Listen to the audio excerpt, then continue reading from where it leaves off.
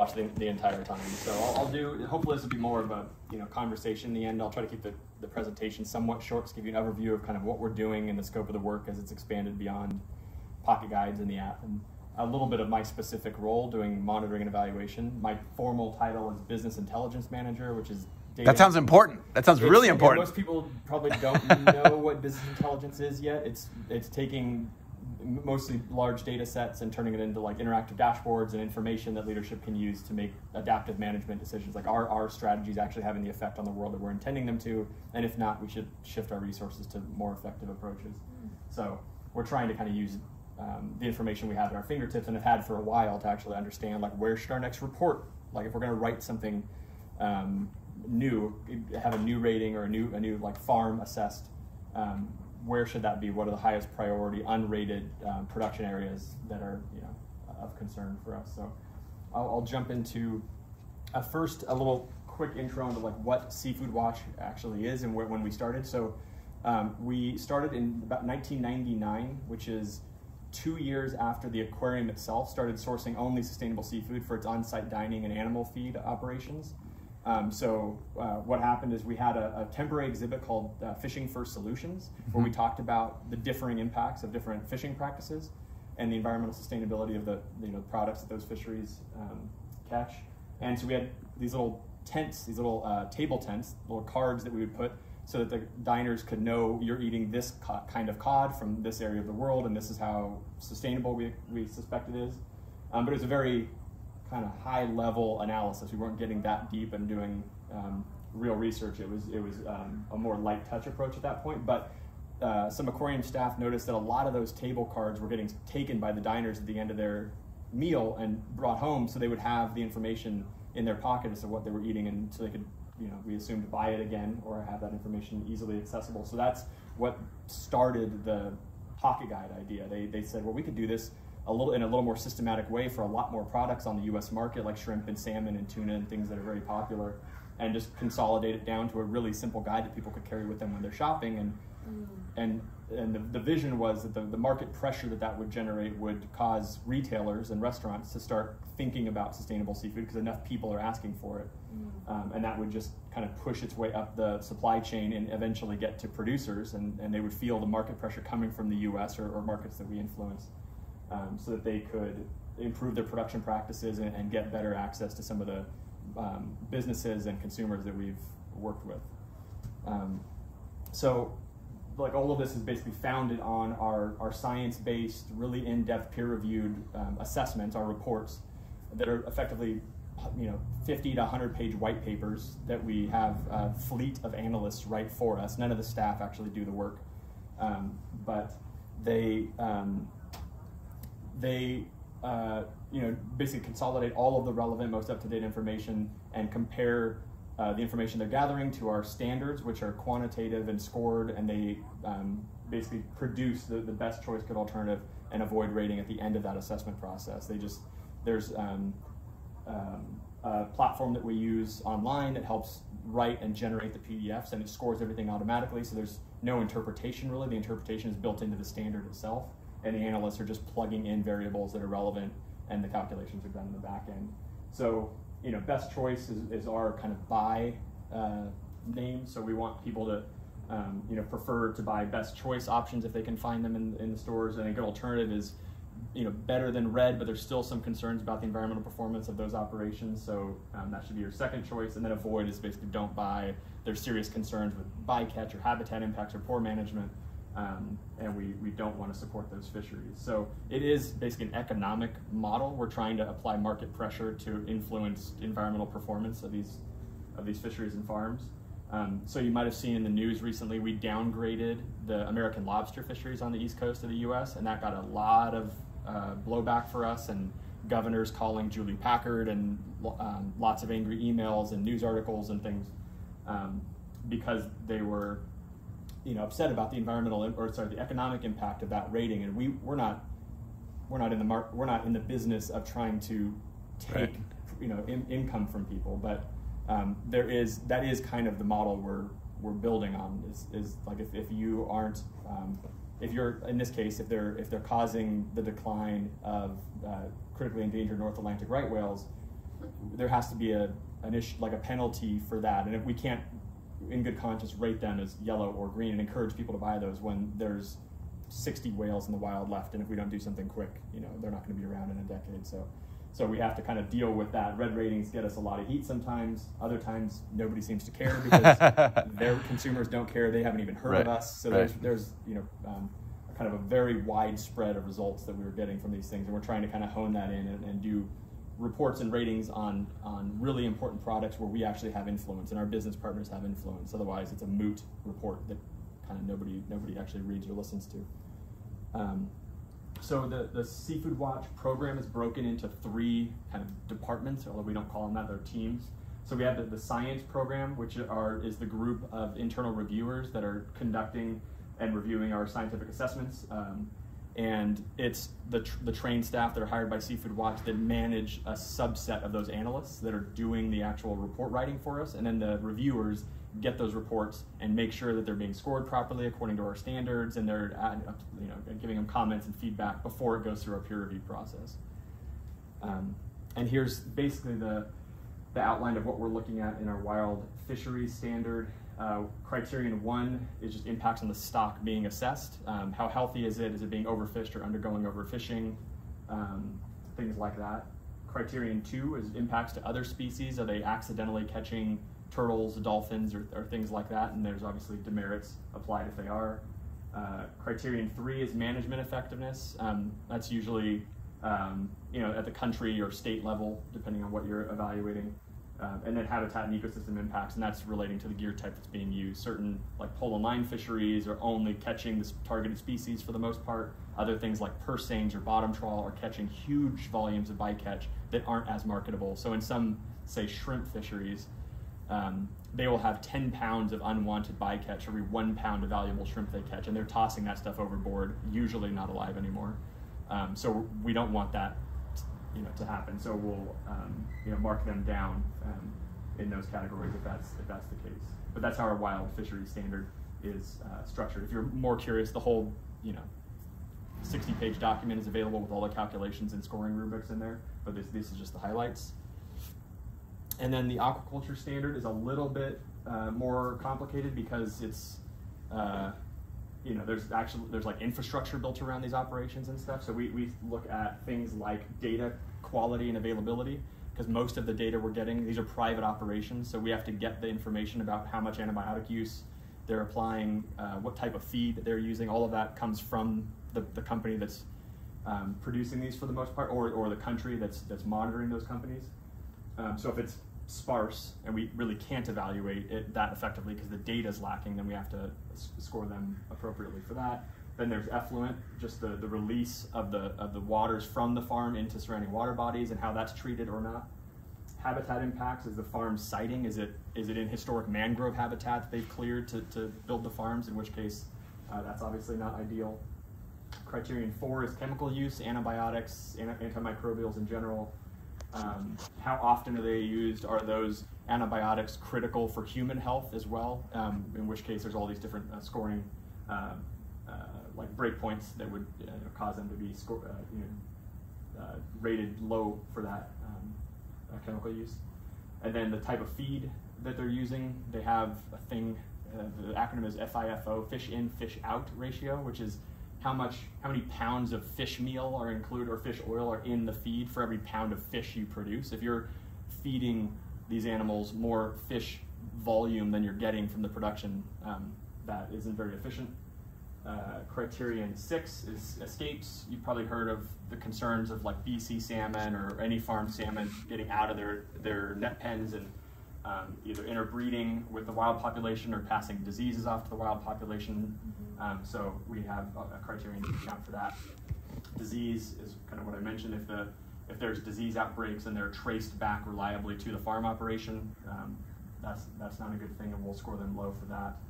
Source of stock is where do they get the animals that they end up growing in the farm operation. So in some cases it's wild stock that they're bringing into a farm situation to beef it up, to fatten it up, and to make market-ready products.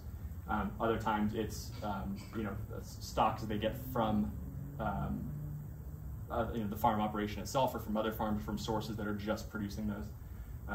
So they get scored differently on that category. And then wildlife mortalities, 9X is, the X identifies, by the way, an exceptional criterion, meaning that's the expectation is that there's the source of stock is from a non-wild source, that there's no wildlife mortalities and there's no introductions of foreign pathogens in any of these operations. If they do that, they get only negative numbers. There's no plus points for any of this stuff, because a 0 would be you're doing the right thing. So wildlife mortalities, in some cases, there are farms that will accidentally or deliberately kill seabirds or sea lions and things that are predating on the fish they're farming, which we would score them low for. And then introductions of foreign pathogens and things into natural water bodies would be something to be concerned about. So we have a criterion for that as well. Any questions on the standards or anything like that so far? So it's the same standard for in ocean versus on terrestrial production then? Yeah, exactly. The aquaculture is be used in both instances. Yeah. Okay, here's a summary of our ratings at the moment. We have 247 published reports that we're maintaining and updating every 3 to 5 years. They include, I think this number is a bit higher now, like 1670 is the number of ratings that we have for individual species from a specific part of the world using a specific year type. That's 276 species that have ratings in 53 countries, and that covers about 41% of global production. We have another 8% of global production in progress in a Peruvian and Chilean anchoveta report and a farmed carp from China report. Those are huge production fisheries and farming operations. So that'll get us right up about 50% of the planet is rated by Seafood Watch, and we're trying to chip away at that. One of the challenges is we're a US-based NGO, and we have a lot of relationships with the fisheries here and an expectation that we'll maintain those US ratings, but a lot of the US ratings are very, very small volume and globally not that significant. But if we were to drop a US rating, we're gonna have to deal with the angry fishermen that like that green rating and don't want it to go away, even if for us strategically, it's not improving the world much. It's just recognizing high performance. So we're trying to figure out how do we get to like 75% global coverage while still playing nice with the people that value our reports, and we don't want to make too many enemies, so it's a tricky balance to strike. We also have a bunch of these global initiatives that we've either started or been pulled into. So Seafood Watch started with just consumers in mind. We want to give out pocket guides and information and build an app so that consumers know what to buy and what to avoid. And once momentum built, businesses started to come to us directly to ask us, like, well, can you just look at what we're selling and tell us what we maybe want to stop selling and what else we could replace it with? And I'll get into the business program in a bit. And that developed into enough market significance for us with all of the business partners we had developed that governments were coming to us. When we would red rate like farmed salmon from Chile, which is about half of what US imports for salmon come from Chile. So the Chilean government was like, hey, we don't want to be red. That's bad for our business. What can we do? How can we work with you to figure out what's wrong and how we can make improvements?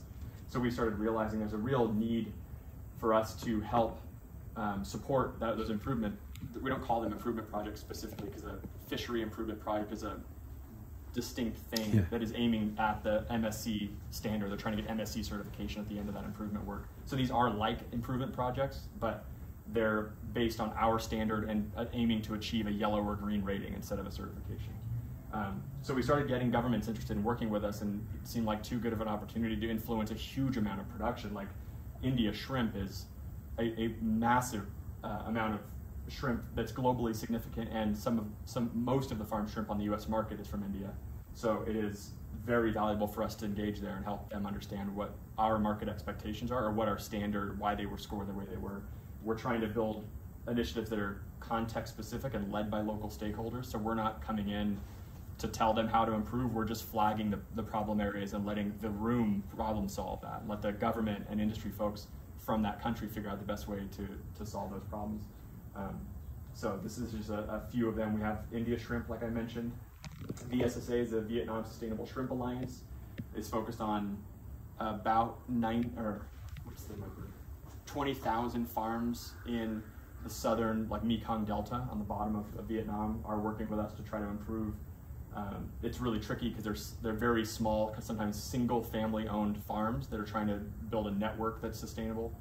So it's a lot of monitoring that we have to do to make sure that all of the farms in a particular area are performing, because they're not all owned by one company applying the same process to each farm. We have a blue swimming crab improvement project in the Philippines that is kicking off, but is just in the planning stages. There's also southern Mekong Delta Monodon. Monodon is black tiger prawn, the big ones you see in the store, similar to the VSSA but for a different product.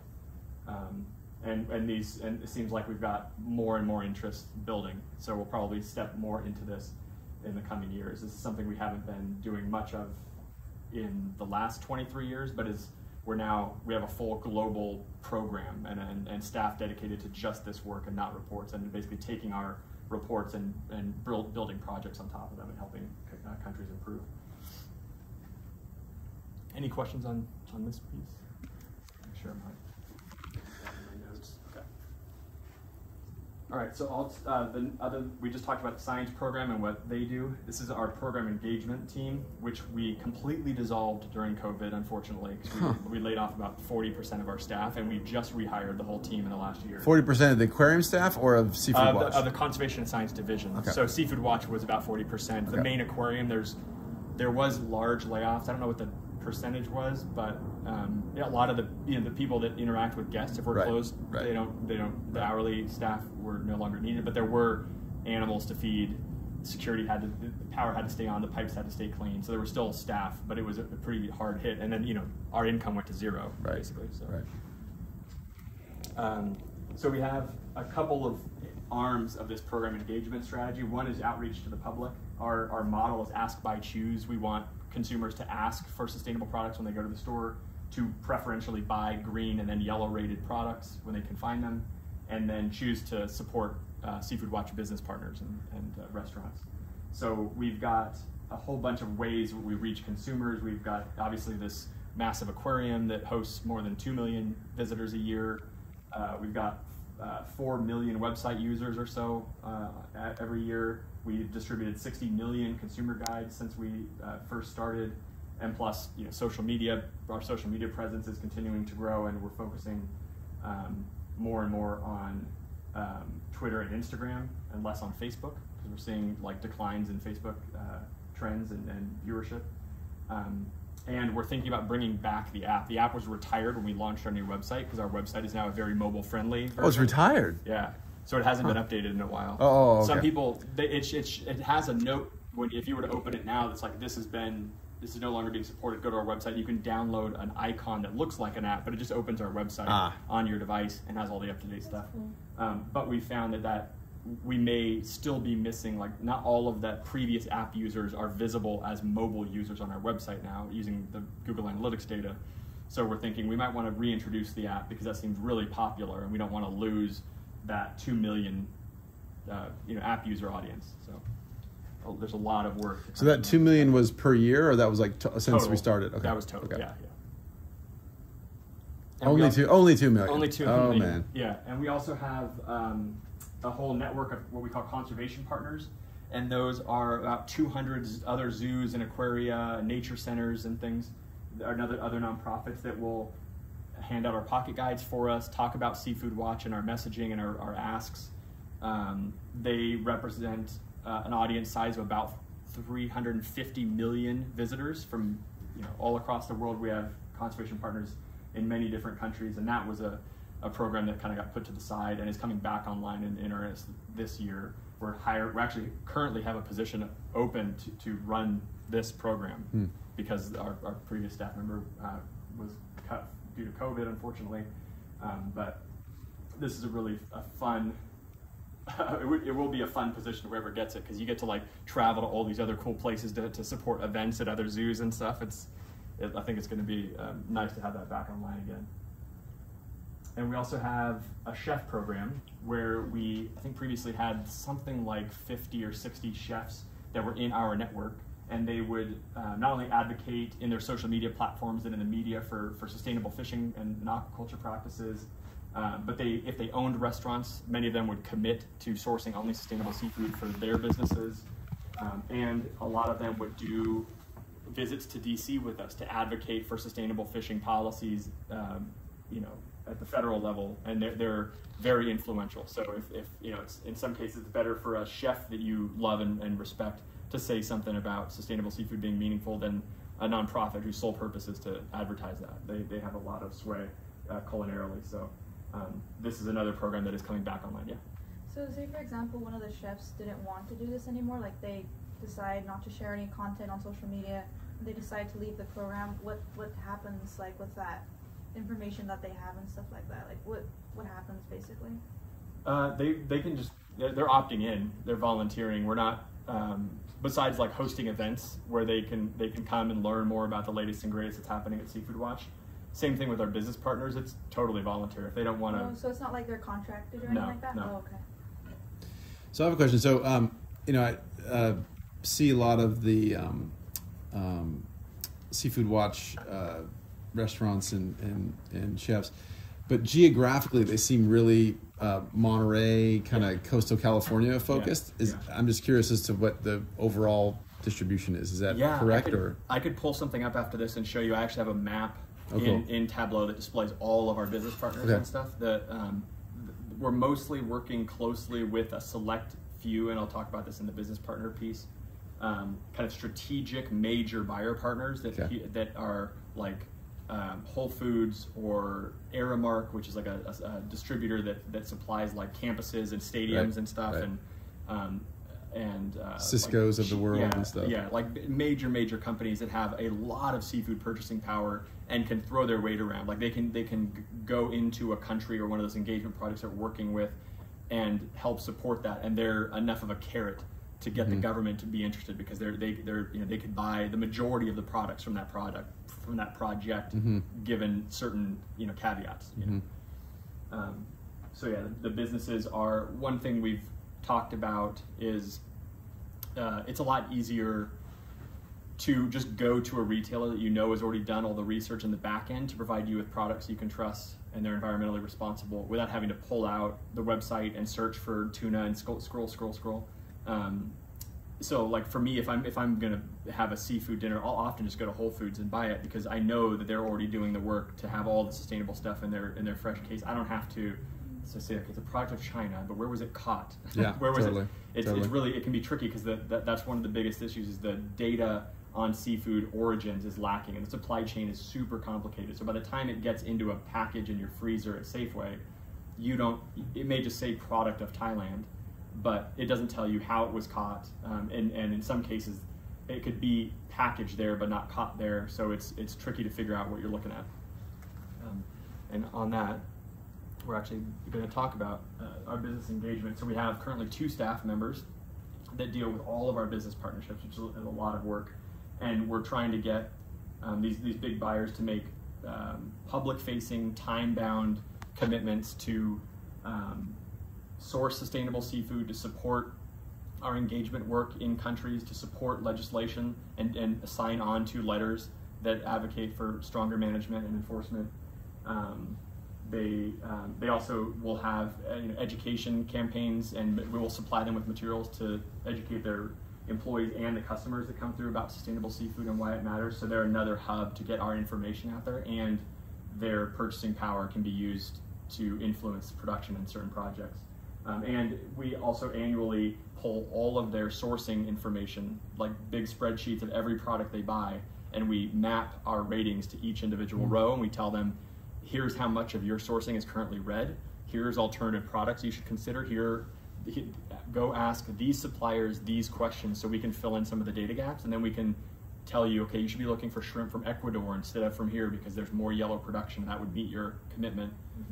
So this is one where they do have a formal working agreement with us, and they've committed to do certain things on a certain timeline, and we're keeping track on their progress and stuff. So a much heavier lift than some of the smaller retail partners that we have that just sign on to basically a newsletter and they get information from us, but it's up to them to deploy those suggestions. We don't keep track of it all. It's too many.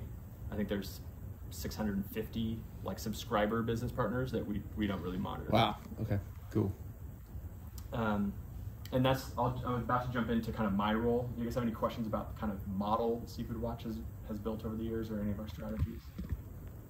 So I'm curious as to how. So we'll talk about this when we talk about it. But so there's certifications, right? And there's green buying guides. Mm-hmm. And we're talking here more of a green buying guide. How do you guys describe that? Because green buying guide is what people used to use, but it seems like other people are using different terms. So how do you guys describe your like sort of generic approach to? Yeah, we define, like, we have certifications and ratings. Mm-hmm. and certifications are a pay-to-play model. The fishery has to pay to get evaluated and certified, and then they can put that label on their products. We've seen, I think we try to play nicely, but I think that most people in the rating space think that's a more effective strategy because it's not voluntary. We're going to evaluate you whether you want it or not, and more importantly, we're going to focus a lot of our attention on the stuff that's underperforming to help them understand where they're not meeting our standards, and then hopefully kind of improve that production practice in some way, where certification is highlighting the high performers, and we are doing that, and to some degree that's what the green is doing. And also flagging where there are problem areas that we might want to engage. So our information, we hope, is going to be used to for individual fisheries or governments to just take the report and figure out what they need to do and make some adjustments, or to come work with us to build a improvement project. So yeah, ratings are quite distinct, and some of the improvement projects are focused on those like very small single owner farms where there's just like 1 or 2 ponds per family, and that certification doesn't really work well in that kind of setup because none of those farms have enough money to pay for a certification. So even if they're high performing, no one would ever know it. Mm-hmm. But we have a thing called the improvement verification platform, which is just a tablet-based app where they can kind of self-evaluate their farm and get a result that shows if they're performing at a certain level based on our standard. Cool. And then once we have a project that's supporting that IVP, we've got a bunch of staff dedicated to it, and we've got an independent auditor that will come in and verify the review they've done. They've done a self-assessment, and then we'll have like one of our local or regional staff members come through and do another evaluation. If they pass both of those, then the formal audit people come through, do another evaluation, and then they're kind of flagged as a green or green equivalent operation. And we're not sure how to talk about that stuff yet, because it's not as rigorous as a full-blown assessment, and it's very specific to that farm, and trying to knit those farms together, because you could have one very sustainable operation in a sea of unsustainable farms, and it's kind of it's irrelevant to some degree. It's good for that farmer, we want more of that, but they all share channels, and the system is still unsustainable in that region. So we have to figure out how to communicate that. Once we have like a whole section of Vietnam that is certified as green performing, do we call that a green rating, or is it's a teal rating or something? It's not, we're still figuring out the comms and how we're going to actually bring those into our website and stuff. But we have projects that are tailored to small scale producers, where certification is usually only useful to big operations with lots of money that can pay for the certification. Right. So before I jump to that, what I do is support, amongst other things, the monitoring and evaluation of Seafood Watch, and that's where we are, or some people call it monitoring, evaluation, and learning, where we're trying to track all the work that we're doing and figure out how effective it is or not, and make adjustments. So it's something that a lot of funders and a lot of nonprofits it's kind of in vogue right now, because they're giving us millions of dollars a year to do certain work, and they want to make sure that it's doing the job that it's expected to, and it's on a certain timeline, and that the outcomes are realized. So we're starting to get better and better at tracking these sorts of things. And it all started with this. You don't have to read any of the details. This is just a conceptual model. It's a very complex network of all of the influencing factors that we could brainstorm on sticky notes on a wall over the course of a couple of months. If ultimately our goal here is to improve the sustainability of global fisheries and aquaculture in marine and freshwater systems for both habitat and species, what are the upstream effects that would lead to more or less sustainable production?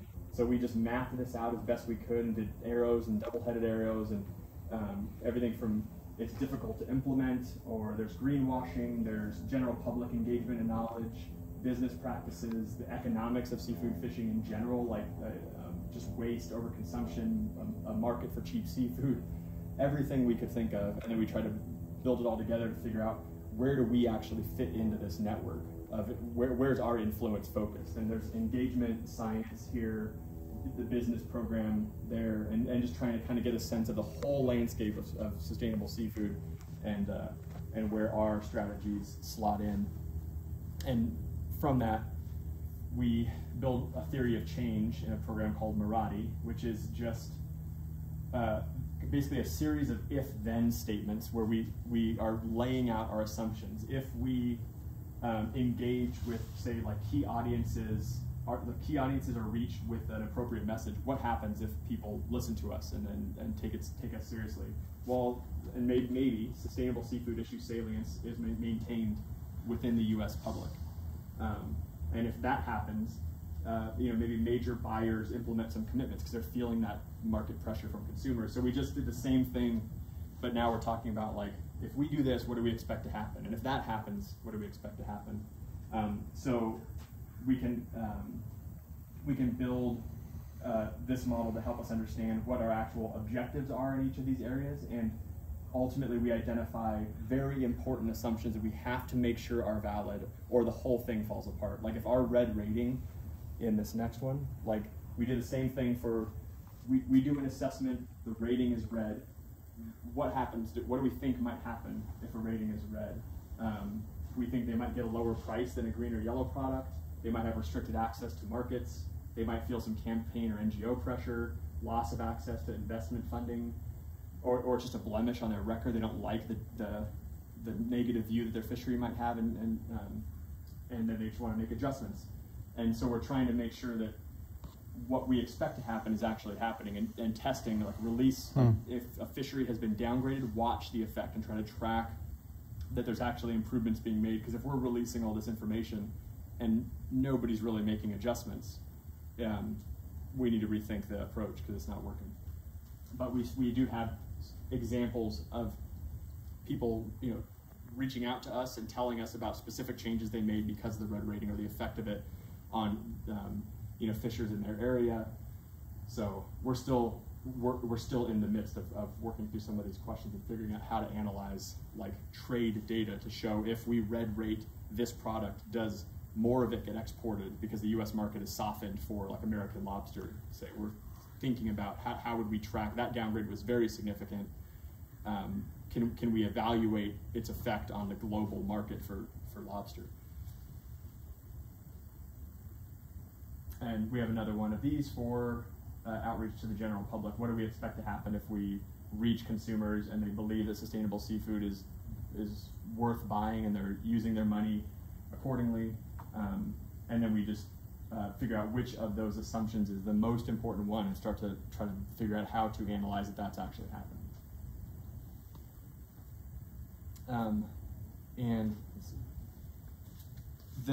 basically all of that extensive network, that theory of change, that conceptual model that I showed was way too complicated for most of the aquarium leadership. It was, as it was for us, it's too hard to talk through. It's pretty much irrelevant. It's so detailed and it's overwhelming. So this is what we created to actually put into PowerPoints and stuff. It lays out the very simplified model that we're using. Our assessments and the ratings that are contained within them will inform consumers about what's sustainable and what's not, and hopefully they will take that advice and use their purchasing power to influence what businesses are able to sell. And then the business will feel that market pressure and decide they're going to just sell sustainable seafood or more sustainable seafood than they have in the past. And that just increases demand in the US market for those sustainable products. That pressure is felt by producers because the US market is a kind of a price premium market. We have a preference for very high quality, very fresh seafood. So producers want to sell here. So if our businesses are strong enough in their commitment, producers will ultimately improve their practices to be able to sell to the US market. And these two can be flip-flopped. It kind of depends on the situation, but the ultimate goal is to have whatever improvements are made in the fisheries or farms be hard-coded into regulations at the country or regional level. Then that can either force the producers to make the change, or in some cases, the producers have already made the move, and the governments are just recognizing that's now the norm in the industry, and that's going to be the requirement for new operations. So that's the whole theory of change in kind of an infographic. Cool. And yeah, so the result of all that work was these are screen grabs of the Tableau dashboards that I build. It's a way to take the data that I've got and turn it into actual like useful charts for our leadership to understand trends in our social media platforms, our published and retired assessments every quarter or every year, and this is an older version of a global like environmental sustainability dashboard that takes the global production data set for seafood that the FAO releases every March. They update it every March, and we have mostly manually assigned ratings to every relevant row in the production data, which with multiple years is multiple millions of rows. It's a lot of work to maintain. But that is how we get to 40% ratings coverage in this screen grab, and ultimately about 50% when the in progress stuff is released. And the nice thing about it is the dashboard displays the whole data set in a really simplified way. So you can click on the wild production only, it'll filter all the other charts down to just the wild production. You can click on China, it'll filter the species chart down to just what China's producing and how much of it's red or yellow. So if you're only interested in like what country produces the most avoid rated products, you could filter the whole dashboard down to that and just see where those problem areas are, where are the biggest knowledge gaps, where do we have a lot of unrated coverage right now for certain species of high interest to the US market, and start figuring out where that next assessment needs to be. So that's most of my work is built 80% working with the data that is displayed here, and then ultimately sharing it with our leadership teams. And that's it. Cool.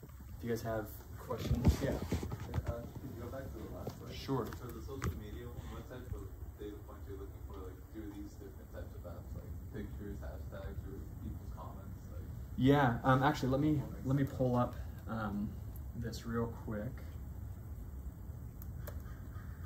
I'll pull up the dashboard itself and show you guys the real version. So this one is still the Q3. This is actually not fully updated yet because we decided not to present these data to the leadership, and instead we're going to revise it somewhat dramatically and present it in the new year. But yeah, we're pulling a lot of data for social media from a platform called Sprout Social that harvests all of it for us from the various platforms. We care about audience size, engagement rate, like how often we're getting likes, comments, shares. And actually, here's remind me to borrow. This is the subscriber. Let me go to the story. Max is getting into it, yeah. This is the nerdy stuff.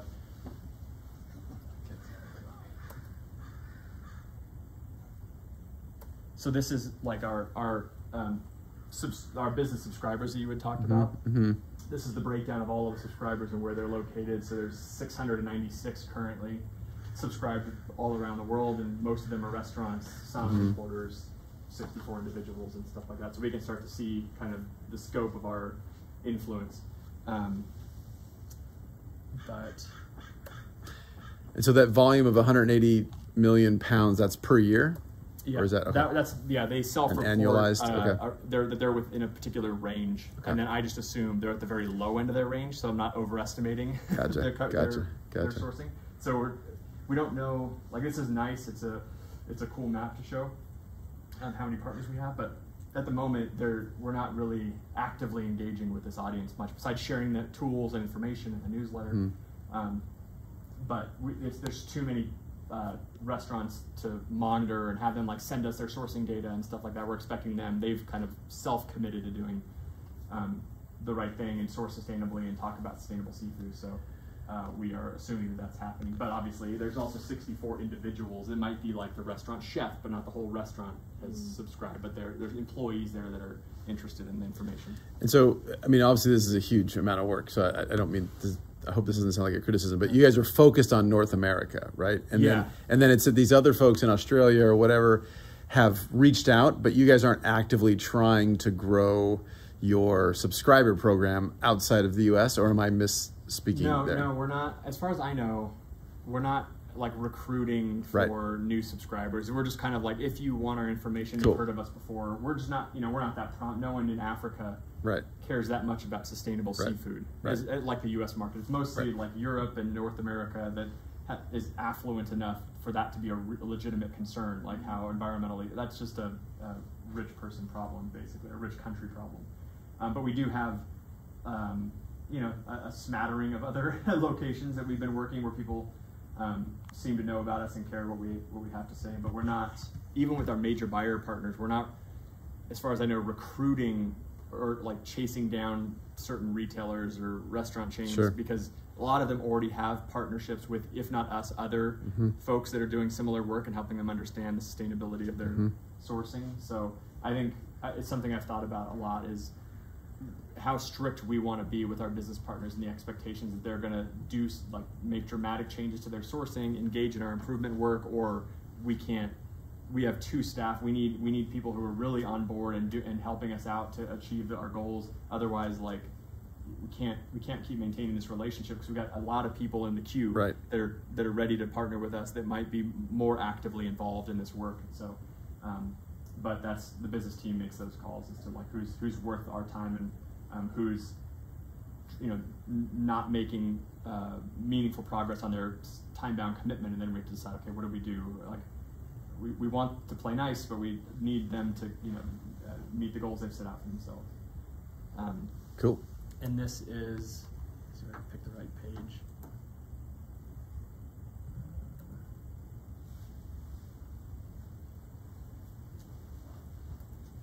There's a lot of slides. So this one, here's the updated version of that social media slide.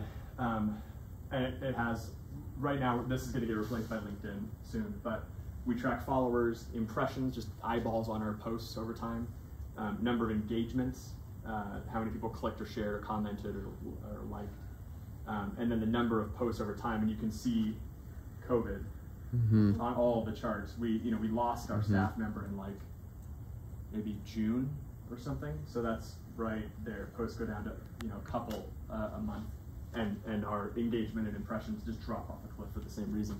But all of these charts, all of these things are interactive, so you can increase the resolution of what you can see for each of these. Cool. And you guys are just sucking in, so they're aggregating the data for you. You're just sort of organizing it and visualizing it.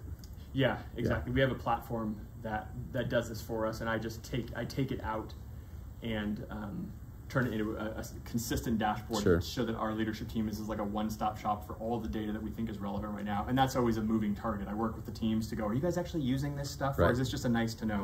Because I don't want to spend the time harvesting all these data, putting them into a dashboard if everyone's like, oh, neat. That's nice. And then they don't look at it for 3 more months. Right. This is the most significant one. A version of this is on our website. This is the most amount of work, even though it's one of the simplest. And this is where you can see all of seafood production. This is 2020 data. Or no, I think this is still 2019, potentially.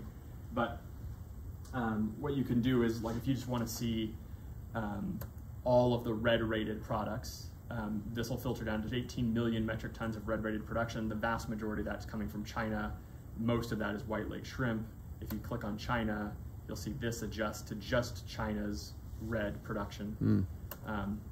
And you can do that for, if you just want to see MSC certifications in this dashboard, ASC certifications, best aquaculture practices, the stuff that's in progress that I mentioned, the China carp and the Peruvian and Chilean anchoveta. And in here, which is not a public-facing product yet, we had one of our researchers suggest a project where we take our ratings database that has species, country, gear type variables in it, and build a model around that can basically project ratings into the unrated production based on similar species, similar gear types, coming from a similar country, we would expect it to rate in a similar way. They're not as reliable as a rating, obviously. There's no assessment behind it, but we do have, and you can see almost none of the predictions are green. They're almost always yellow or red. And it's only for wild at the moment, but we're trying to think how if we decide to share this stuff externally, what would we, that's why it says P greens, predicted green, predicted yellow, predicted red. But that's a very uncomfortable thing for us for credibility and totally. We don't want people to not buy those things because they're not really red, but we think they might be red if we were to do an evaluation. So we're likely going to change these. If we ever shared it, it wouldn't be green, yellow, red. It would be shades of gray or something, so that it doesn't look like a rating.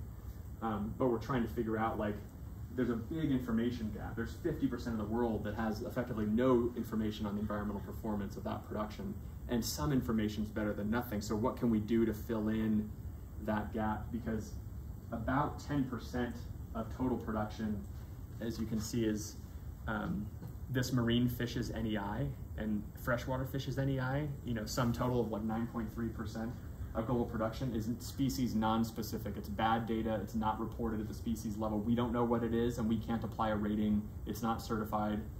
There's just a black hole. So, you know, 10% of production or so. We have red snapper. We have no idea what it is. And so we'll never be able to get 100% rating coverage because we don't know what that 10% is. But we do need to know, like, for prioritization purposes, maybe we look at this 12.6% and go, okay, we think it's probably red.